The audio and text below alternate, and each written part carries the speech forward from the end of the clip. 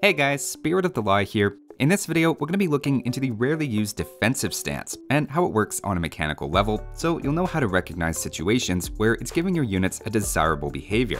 We're then going to look at the guard and follow commands, how they're related but different, and how one may be the secret to consistently winning every Dark Age scout battle. Now, aggressive stance is of course the default for the vast majority of units when they're created, and you could no doubt have a very decent level of success keeping all of your units on that stance at all times. The second most popular stance is actually stand ground, which is my preference with archers for a couple of reasons. They're less likely to follow units into town center fire, and also just seem to path around each other better when given an attack order. Heading into this, I realized I really don't use defensive stance all that often and didn't even know the exact rules for how it works, so that's what we'll be looking at first. To start off simply, I was curious if defensive stance units would be more selective in who they fight, or even if they'd fight villagers at all. Here I have the game paused, and you can see I have villagers at various distances, and all of the samurai here are on defensive stance. If I unpause, notice one of the samurai doesn't attack, which right away implies to me they're not searching as far as they normally would. Skipping ahead at a certain point, you can see they then move back toward where they started, but not quite all the way there, which is sort of odd. If I put the final samurai on aggressive stance to confirm, suddenly he can see the villager at the limit of his sight and engages with it, though obviously at the end he doesn't do the same behavior of returning to his starting place. This tells us a few interesting things about defensive stance, but let's go deeper. The samurai here has a line of sight radius of 6, and you can see I've outlined his sight with dirt so we can keep track of it, and if a unit crosses into the grass, he should be able to see it. With a scout unit, notice I can enter the first grass tile without a problem, but if I get any closer, he'll chase my unit. Interestingly though, he won't leave that inner circle, and while I can dance right up to the edge of it, as soon as my unit steps on the last grass tile, he turns back, heading toward his starting location. It's definitely not that the unit just loses interest over time, as I can run him around that circle for as long as I want, and it's only when I'm 6 tiles away from his starting location that he gives up. The obvious next test to me was to then increase his line of sight by 2, and see if that maximum range is based on his line of sight, or if it's just a 5-tile defensive radius, regardless of how far he can see. It turns out his extra line of sight changes nothing, and he still chases me for the exact same distance, and loses interest as soon as I'm on the final grass tile. This suggests to me that all units will behave in a similar way, but just to confirm, I used a Mongol Hussar with 12 line of sight on defensive stance and saw the exact same 5-tile defensive radius before he loses interest in chasing me. Likewise, just for fun, I did it again with a spearman whose line of sight I reduced to 2. He can't see my scout until it's almost on top of him, but once he sees it, he can be led the exact same distance away before giving up. Now, one odd behavior I noticed from units on defensive stance is here if the pikeman is being shot by a longbowman standing outside of its 5-tile defensive area, it'll actually run away. It stays within its established 5-tile area, and you can see it returns to the center once it gets too far, but it's still interesting behavior. Contrast that with how a pikeman on aggressive stance reacts, charging the attacking unit even though it's well outside of the pikeman's usual line of sight. There are definitely moments with infantry that the defensive behavior might be advantageous, say if you're trying to avoid being baited by archers into castle fire, and of course there are other times you might want the limited range to protect one specific area of your town. An example when defensive stance makes a lot of sense would be feudal age spearmen, where the 5-tile defensive radius means that scout cavalry can't lead them away to attack your exposed villagers. Likewise, with cavalry in trade routes, defensive stance units will naturally confine themselves to a small radius, instead of chasing trade carts back and forth across the map. Outside of a few select situations though, defensive stance is not really used that often, but at least you know how it works now. There's one odd case though I want to address, where the game actually pushes you into defensive stance unless you opt out. For nearly all units, they're created on aggressive stance, but strangely the ram, mangonel line, and bombard cannon always start on defensive. That got me wondering if I should leave them on that stance, ever switch them to aggressive instead, or even if there's a difference. Playing around with it, I really don't think defensive stance is necessarily better. Rams, for instance, have a very short line of sight and search radius, so they already struggle to find new buildings at times, but you can see on defensive stance that gets even harder as they stop after 5 tiles and go back to the start. Contrast that with the ram on aggressive stance, which will keep looking for new buildings. Switching to looking at onagers, in this case we get some clarification on the rules. It turns out any ranged units will be happy to attack units outside of the defensive area, but they themselves can't be lured outside the bounds. In some situations, I'd actually prefer the behavior of aggressive stance more than defensive, especially when raising enemy towns.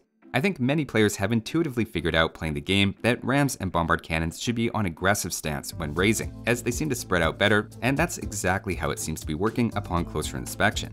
Demo ships also begin on defensive stance by default. Similarly, this prevents them from traveling more than 5 tiles away and pursuing an enemy unit, same as we saw before. Though, of course, if you prefer they be more assertive, you can switch them to aggressive stance to remove the 5 tile distance limit.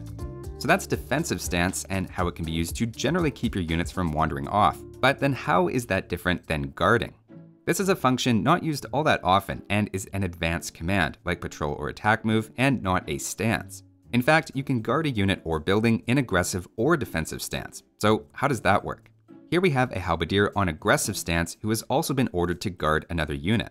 Notice that if we get too close, he tries to intercept our unit and will chase us for any distance across the map. If he eventually catches up and my unit dies or goes out of his vision, then the unit returns to guarding.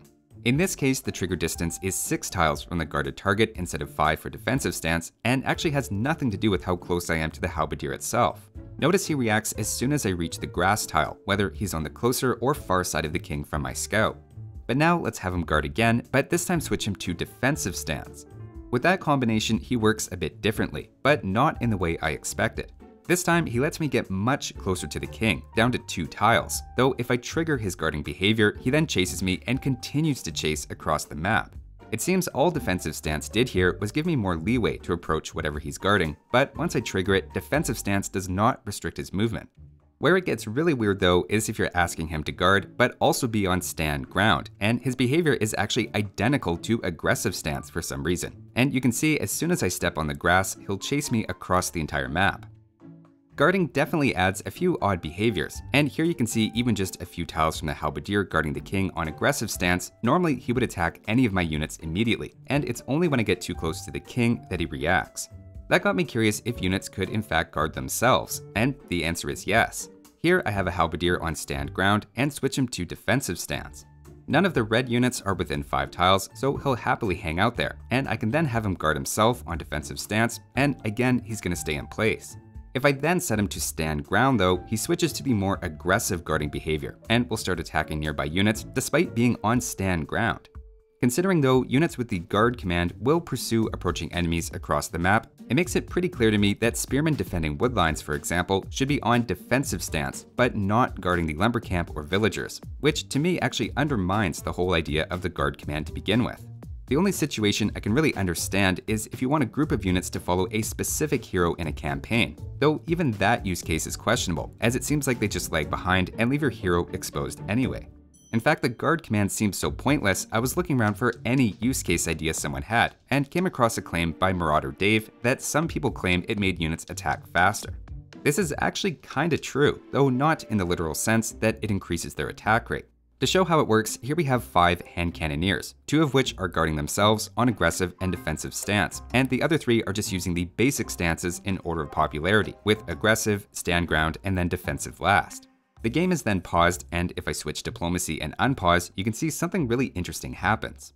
Slowing things down, you can see that the units guarding themselves do tend to attack first.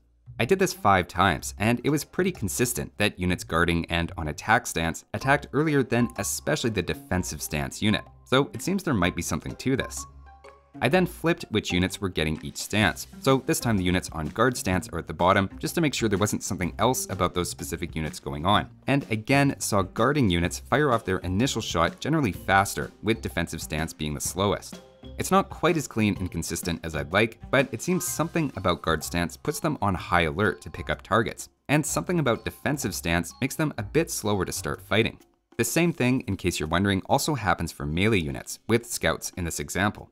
At the same time, I'm somewhat skeptical of its practical utility though, as there's a whole bunch of other behaviors you get thrown in with guarding, like not engaging anything that's too far away from whatever they're protecting, and I feel like you need quite a bit of experience with this to figure out exactly when it's helping more than it hurts over just an attack move or patrol. To keep going with the potential of guard, I then tried a large number of scouts, where I was the blue player and an AI was red. Having all the units target each other, blue actually wins just about every time. It's been known for a while that there's a very slight edge in perfectly equal fights to player 1 over player 2, etc. Check it out though. If instead I pause, switch to being player 2, and have one of the rows of red scouts self-guard just before the fight begins, the results flip and they consistently win their fights one-on-one, whereas the other row I didn't have red self-guard lost 80% of the time. I don't want to overstate this and take from it what you will, but it seemed consistent to me that having your unit guard itself just before a fight, while it doesn't outwardly change anything and they don't appear to get a first hit or attack any faster over time, with everything perfectly matched between the two units, at the end the tie seems to go to the self-guarded unit instead of player 1, for unclear reasons. All I'm saying is if you're playing as red against blue and are jumping into a Dark Age scout fight, it might be worth a shot self-guarding your unit at the last moment. No guarantees, of course, but so far it looks very promising to me if you time it just right, a second or two before they engage. At the very least, I think it's fair to say something funny here is going on. At the same time, I'm less sold on this with groups of units though, as while in this case green is self-guarding, which actually didn't seem to hurt and they won the first 2 fights I tried, on the third test I started to notice an issue. If the unit your group is guarding is killed mid-battle, then all of your units stop fighting for a moment. And even after they re-engage, they're just fighting without even an attack move or patrol order. So even if it did lead to better fighting while the guarded unit was alive, after the guarded unit goes down, I expect the rest of your army is actually fighting worse. Remember, this also only works if 2 units are exactly balanced and get their first hit at the exact moment, which really isn't all that common. This all led me even farther down the rabbit hole though. Now I'm starting to wonder how guarding behavior is different than follow, which I have to admit is something I've never used in any situation. Follow says it orders your unit to, of course, follow, but also avoid detection. In fact, unlike guard, it seems like this is actually meant to be used on your enemies. Trying it out here with the blue halberdier following his own king, you can see he completely ignores my scout, even when it comes right up to them. This halberdier is on aggressive stance, so the follow order seems to be completely overriding his regular behavior. Likewise, if I set him from following the king to following the enemy scout, again, he's completely passive. I wouldn't describe this as avoiding detection walking right up to me like this, but as the game suggests, if you ever want to follow a unit and see where it goes without killing it, then now you know how to do it. In practice, the main use case for this would be as a way to push deer. The idea is to line up your scout so that your following will scare the deer toward the town center, and at least sometimes it does work out pretty nicely. Other times though, the deer stops at just the right distance, so it's not far enough to trigger the scout to move closer, but also isn't close enough to scare the deer, so it's not completely foolproof, but it could be useful if you're also keeping an eye on it to prevent that. But there you have it. Generally, you probably won't make too much use of these tools, especially guard and follow, which both maybe have one niche use in the early game. Defensive stance though definitely has a few good uses, and also just being aware of when you might want to turn it off in favor of aggressive stance can be something worth keeping in mind as well, especially now that you know what to expect from it. That'll do it for this one though. Thanks for watching guys, and I'll see you next time.